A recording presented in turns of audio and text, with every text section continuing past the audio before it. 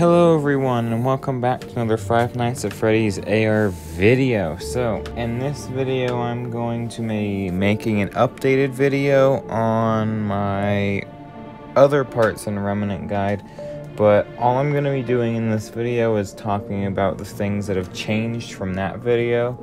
So, if you don't find anything that you were looking for in this video, then go check out my other one, which would be in my Fnaf AR tutorials playlist.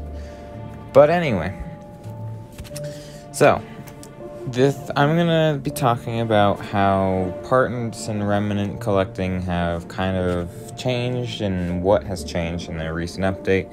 And the first thing I'm gonna say is that, oh no, there isn't a camera icon below my icon anymore. So yeah, that doesn't exist anymore. The only way to get remnant through the remnant collector is by finding one of these things, remnant deposits. And when you click them, you find them through the little question mark things, the blue question marks, and if you scan it, it may or may not give you a remnant deposit. So if you click on collect, then it's just like any other time you've collected remnant. So I'm not going to go through and do that, but yeah, that's that. In some other things is that you can now get remnant and parts through daily rewards now. Honestly, kind of pointless since you can get remnant and parts through literally everything else in the game, but it's an option now, just so everyone knows. And the little devices, the salvage scanner and the EMF meter, have not changed at all. So salvage scanner still boosts salvage quantity, and the EMF meter still boosts remnant collecting quality. And you can also now get remnant through fighting animatronics. So I'm gonna get into a fight right now, and I will show you what I mean when I come back. So yeah, I'll be back.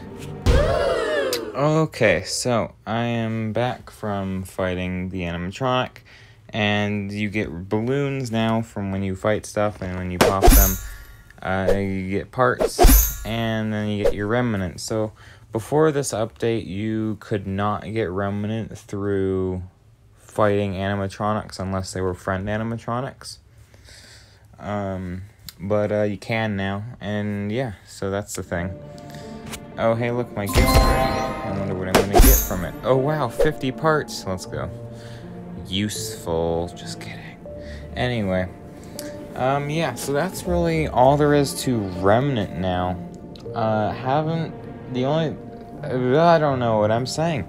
They made a pretty big change with removing the little camera thing, but nothing too substantial. Remnant still works the same, where you use it to fill up animatronics to make them stronger. But yeah, so I'm gonna move on to parts now. Parts are pretty simple still.